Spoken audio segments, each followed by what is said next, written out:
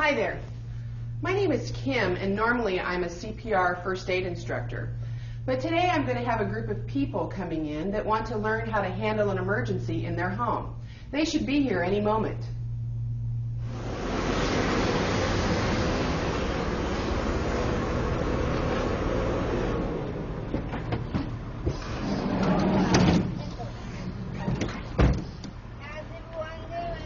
Everybody's doing fine. Fine.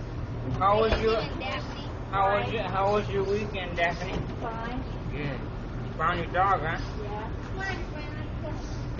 Remember my birthday party at Chuck E. Cheese? Yeah, sure do. And the bowling alley? Sure do. Thank you for the present. You're welcome. Oh, there's some Hi, pictures over Jeffrey. here. Yeah. Let's sit down over there. Yeah, right here.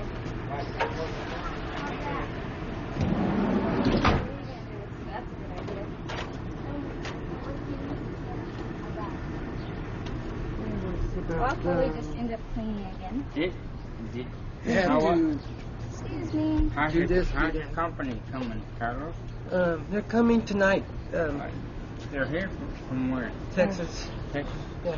You got a whole bunch of company coming down. So does everybody know why we're here today? I think so. We here to learn about safety. Yes, we're going to be meeting a lady that teaches classes about safety.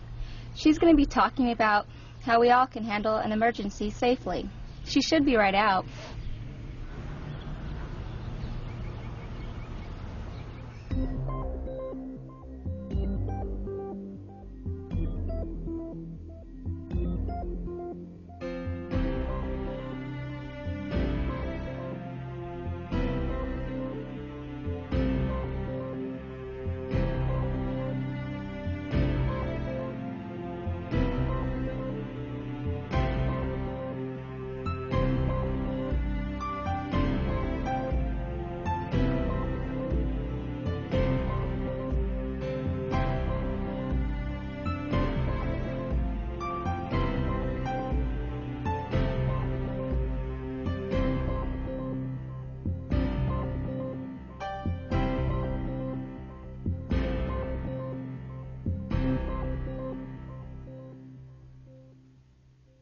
I had an 84 How you and a doing, 114 Fred? and a 111, 309 What all would you- together.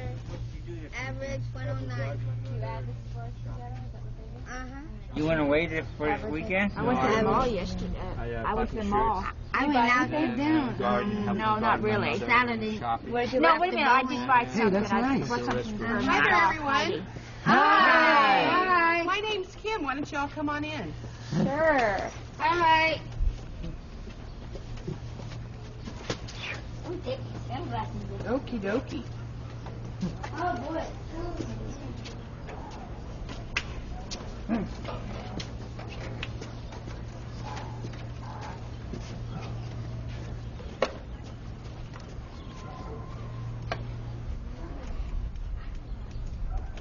Have a nice day. Why doesn't everyone have a seat for now? Thank you. Thank you. Thank you.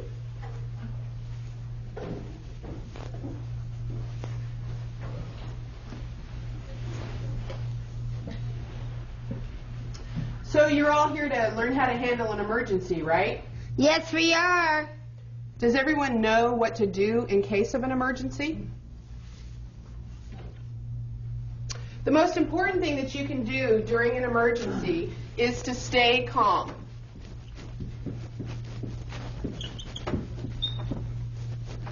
You can't handle an emergency if you're too excited or too nervous. What's a good way to keep calm during an emergency? Well, the first thing you should do when there's an emergency is take a few seconds to think about what's going on. A lot of times we have to act quickly when there's an emergency, but it's important to stay calm. If you're not calm, you won't be able to do what you need to or get the right kind of help. So calm is important? Right. Being calm is the first thing you should do when you're trying to handle an emergency. What kind of emergencies are we talking about? Well, an emergency can be anything that requires you to get help quickly. It's important to be able to recognize when something is an emergency. If there's a situation or if something happens that you can't handle, you need to get help. Never be afraid or embarrassed to ask for help. When shall I help others? You should try to help others when they need it. Hopefully you can tell when someone needs help. A lot of times someone will ask for help if they need it. Other times you may have to guess. Never help someone who seems hostile by yourself, and try to use your good judgment when helping someone you don't know. Once again, get help if you don't know what to do in an emergency. I know a pretty common emergency that we all see. It's choking. What should we do then? Right. Does anyone know what to do if someone is choking? Well, first off, you would do the Heimlich maneuver. Kevin, why don't you come on up here and I'll demonstrate on you.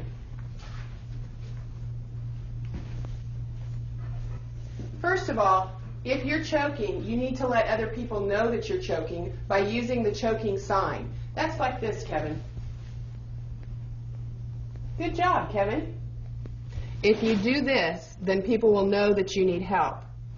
So if I saw that Kevin needed my help, I would first make sure that he was choking. I would ask him, "Are you choking?" And if he shakes his head yes, then I say, "Can I help you?" And if he shakes his head yes, then I would place my arms around him like this. I would make a ball with my hand and pull back and up at the same time. Doing this will hopefully remove whatever is clogging his windpipe.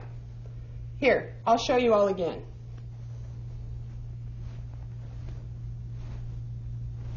Is it okay to touch another person? That's a good question.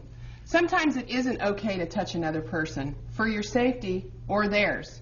If someone is bleeding or has any kind of fluid coming out of their body, you don't want to touch them. In those cases, you just want to get help. In case of someone choking, it's okay to touch them and give them the help that they need if they give you permission. Now, what would you do if you were home alone and started to choke? What would you do? If you're home alone and you start to choke, take a chair or something strong and tall enough so that you can put your belly on it. Then you want to fall onto it or push your belly down on it, like this. Why don't we all stand up and we'll try it together? Kevin, why don't you use this chair right here? Okay, go ahead and put your hands right there. Okay, and lay your stomach over the chair.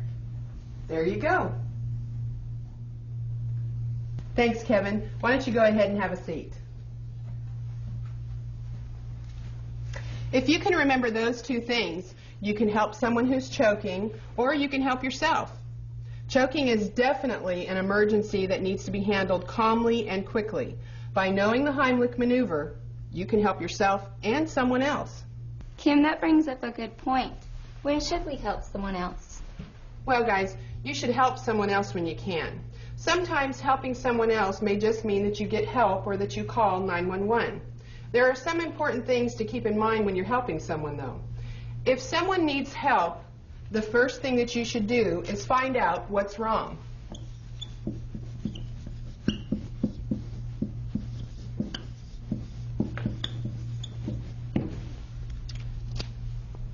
You can do this two ways. You can ask the person what's wrong with them, or you can use your eyes to see what's wrong with them. Remember that if you don't know what's wrong, you can't help. After that, you need to calmly decide what to do. In most cases, you'll want to get help. What kind of help should we get? The type of help that you get depends on the emergency. If it's something that you think is very serious, you'll want to call 911 and ask for help. If it's not very serious, you should get someone around you that may know how to help. If you don't know what to do, find another person. What should we do if we ever have to call 911? There are some things that you should remember if you ever have to call 911.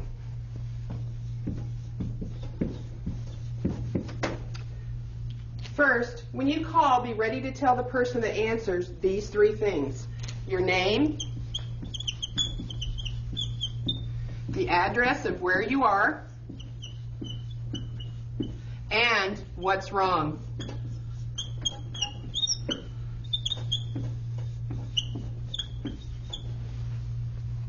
If you don't know what's wrong, just tell the person you're talking to what you see. Remember, calling 911 is a very serious thing, and it's meant to be used only for emergencies. I had a friend who had seizures. Should I have called 911? It depends. It depends on how bad the seizure is. If any of you ever have a friend who has a seizure, you should first stay calm. Getting excited won't help your friend. Then you should protect their head. Be sure that they don't hit their head on anything. The seizure will eventually pass. You may also need to get some help. I heard that you should put something in someone's mouth when they're having a seizure. Is that true? No, it's not. You don't need to put anything in a person's mouth if they're having a seizure.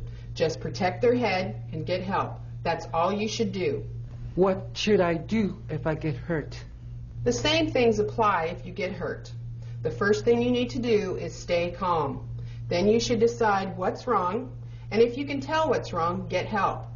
If you can't tell, stay still and yell for someone to help you. Never be embarrassed to ask for help if you get hurt.